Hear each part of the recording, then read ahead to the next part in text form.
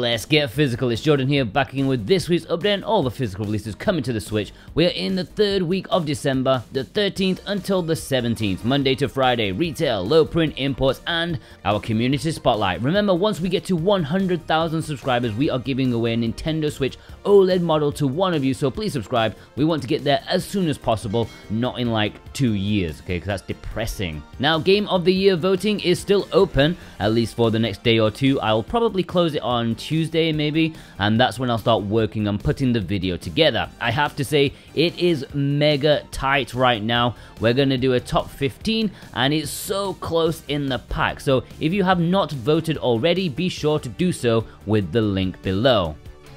Now, it's pretty quiet at retail this week. I guess with Christmas looming, they don't want to be doing something ridiculous like actually selling things, because who would want to take advantage of gift buyers? Anyways, very quickly, Alwa's collection should be seeing its delayed release this week, a fine double pack of games. I've talked about this already a couple of weeks back, so I'll just leave it right here. Among Us Crewmate Edition is releasing in Europe this week. I think North America is delayed until next week. Anyways, this is the Among Us game with some bonus content in order to facilitate the 400% price increase over the digital version. There's also a collector's edition which includes a plushie, although it's worth noting that this cartridge is kind of useless for preservation, as you do need to have an online connection, which makes sense. It's an online game. I just don't see the point in a physical release. It should have just been a code. Alright, let's jump into the low prints. It's getting a little better. Red Hot Games have announced yet another pre-order this week. Yeah, they still must need to pay for that champagne for the Christmas due. Calico, or Calico, is the game this week, and this is, well,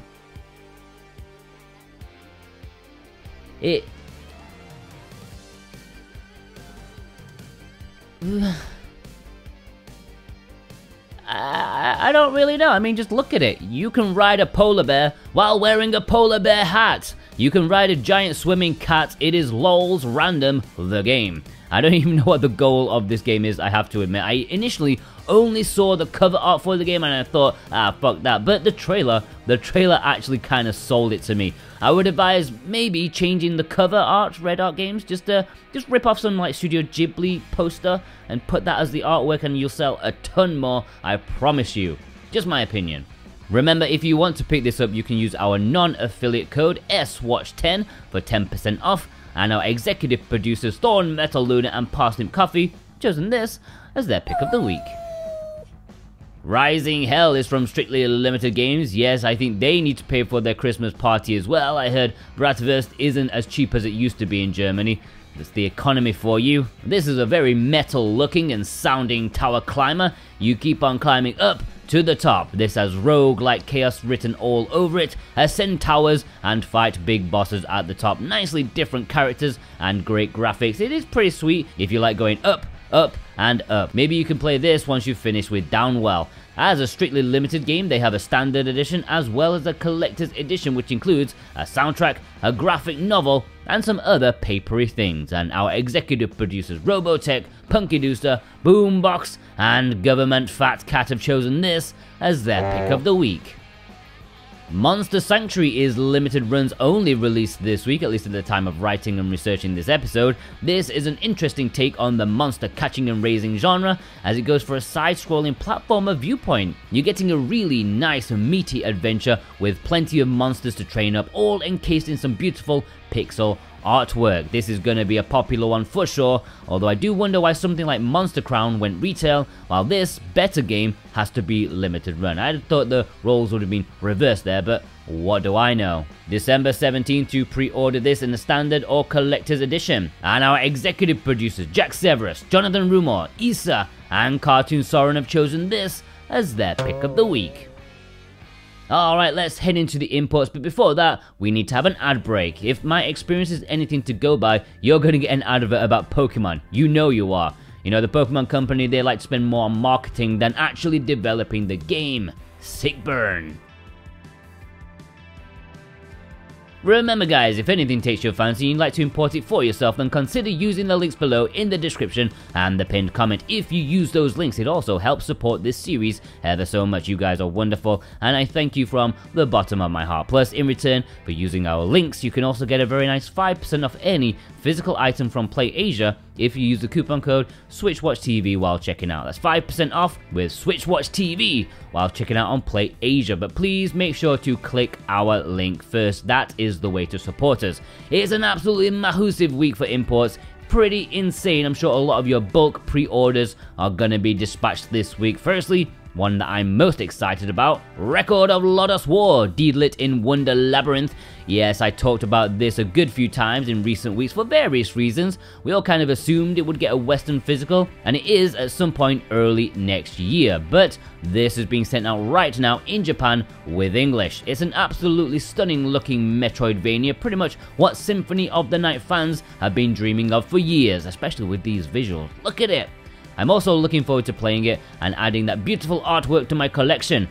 Remember, Red Art Games have pre-orders for Europe on their website, Video Games Plus in North America, and remember, as I warned you last week, PlayAsia probably will not have any of the pre-order goodies if you pre-order on or after November 30th. They sold way more than they thought they would. And our executive producers, Elisa, Michael Del Polito, they, God of Resin, they've chosen this as their pick of the week. Deathsmiles is seeing its physical release this week in Asia and Japan. This is a double pack of fantastic cave shooters. We've been waiting for this for a long time. Sure, Strictly Limited have pre-orders for this in Europe, but the Japanese version has English, may be the best option for some of you. Plus, this artwork is nicer, and you won't be waiting more than 12 months to actually get it in your hands. Shooter fans will be lapping this up, and I wish I had the balls to do a review for it, but apparently I don't know what I'm talking about when it comes to shooters. There is a standard edition as well as a collector's edition that includes a soundtrack CD and some extra DLC. Livestream Escape from Hotel Izanami is releasing in Asia this week. This is a side-scrolling horror game that stars a group of young streamers who are asked to shoot in an abandoned hotel. Here they must escape a rampaging killer in this survival horror with a few risque elements. With the young girls here, looks decent, reminds me of Sense and Detention, so I am all for it. This release does have English, and there is no Western physical release, at least as far as I'm aware. It looks great! Pui Pui Molcar, Let's Molcar Party may sound like something your drunken auntie would say at a wedding, but no, this is a party game. Not starring moles. Do not be ridiculous. As someone pointed out, they are, of course, guinea pigs. Apparently there's something in the Japanese there. I don't know. But this looks like a bunch of fun minigames, as guinea pigs must save the town by playing Rocket League amongst other things. This is amazing. This is releasing in Asia and Japan and should have English. The Chinese version does not have English, so make sure you don't buy that one. Either Japan or Southeast Asia. Buy those ones. There's a standard edition as well as a collector's edition, which is essential because it comes with a plushie. I'm guessing it's of a guinea pig. It must be. The Colonists is releasing in Asian regions with English this week. This is exclusive to the region, I've been told, so do not expect a Western physical. This is a town management colony builder type game, as you may expect, and it features robots wanting to start a new life on a new planet. Get away from those pesky humans. I like it. If you like things like 2 Point Hospital, Constructor and things like that, this is a fun looking game and you probably want to add it to your collection. And our executive producers, Grant Sert and Brent McLean, have chosen this as their pick of the week. Hashihime of the Old Book Town is a visual novel releasing in Japan this week. This is a BL visual novel as a lazy writer finds himself repeating the same 3 days over and over again. It's set in early 1900s Japan and has a very distinct style, and for a boy love visual novel, as far as I'm aware, there's not that many high profile ones on the Switch. In fact, this may be the biggest one so far, and thankfully it does have English, so yeah, it's pretty unique. There's no Western physical as of yet, or I probably won't be, and our executive producer Alexander Kato chosen this as his pick of the week. Also, a quick roundup, Lego Marvel Superheroes is here to confuse me again, this time in Japan. EDF, Earth Defense Force, World's Brothers, Best Price, blah, blah, blah, blah, blah. I still don't think there's English on this version. Monster Hunter Rise, Best Price Edition, this should have English. And also, confirmation that I was correct about Demon Gaze Extra. It does not have English, so if you've got that in an order somewhere, contact the customer support and say you want to take that out of your order. You'll be wasting money. Do not buy it. Or this.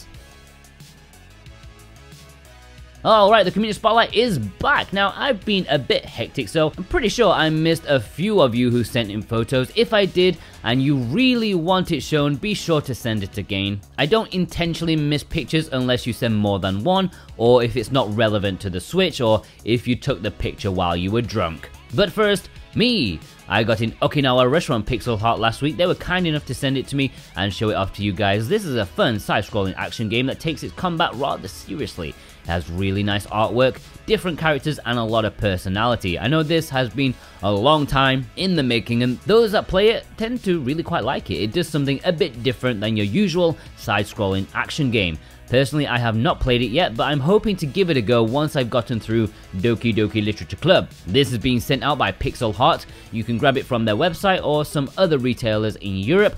There's also a couple of big Daddy Collector's editions you should keep an eye out for. They are on pixelheart.eu if you want those. I know in North America, VGNY have just started to send out their version. It has different cover art and such. It looks good.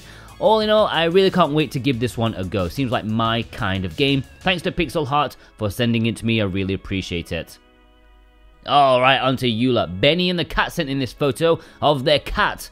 Oh, also some absolutely spiffing imports. Thank you ever so much for your support by clicking our link for these. It really helps us out. That's a nice helping of mecha goodness there at the top. Our executive producer Cartoon Soren sent in their picture of a pretty much complete Atelier set, at least the English ones. It's amazing how many the Switch has, and more are going to keep on coming, I am sure of it.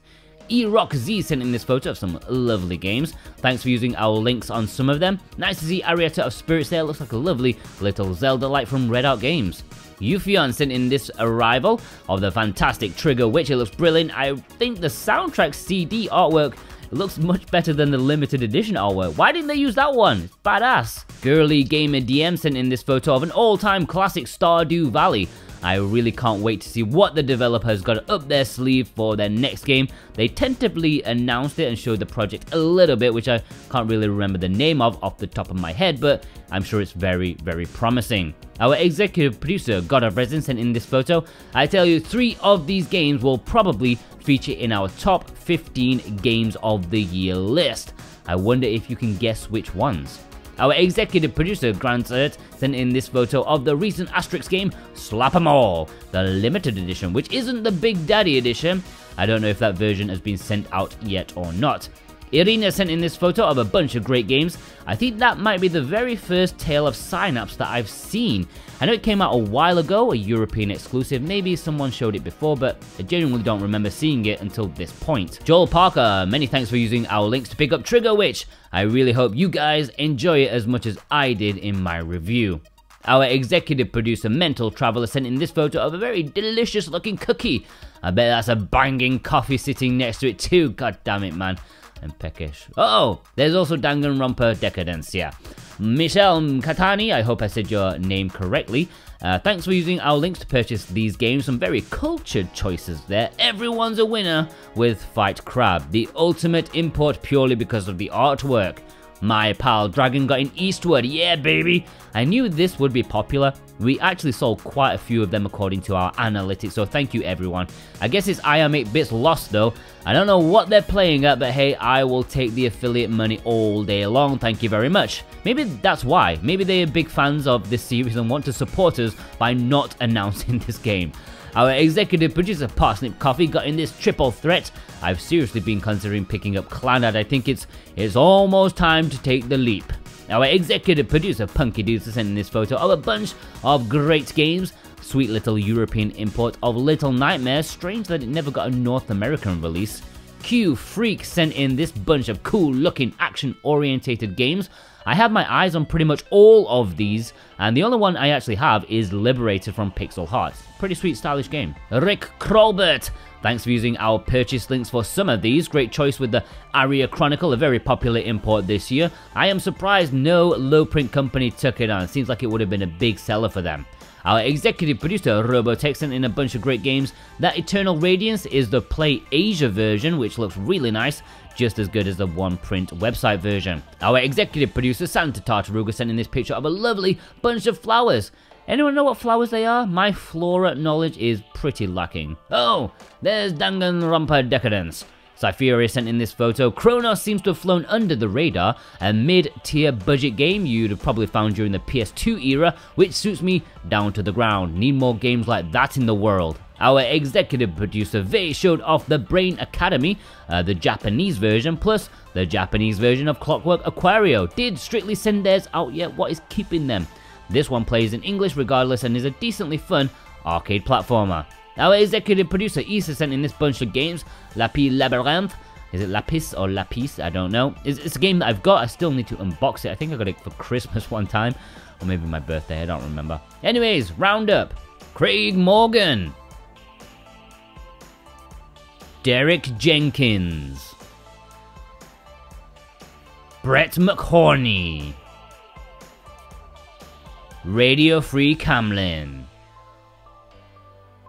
Palmer. Brian. Geese Nuts. My Baron Plays. JP. Marty Ma. Jupa. Cookie Corey. Golbat Lover. Remy X. B Salt. Radio to Rancid. Dead Tech. Yusha.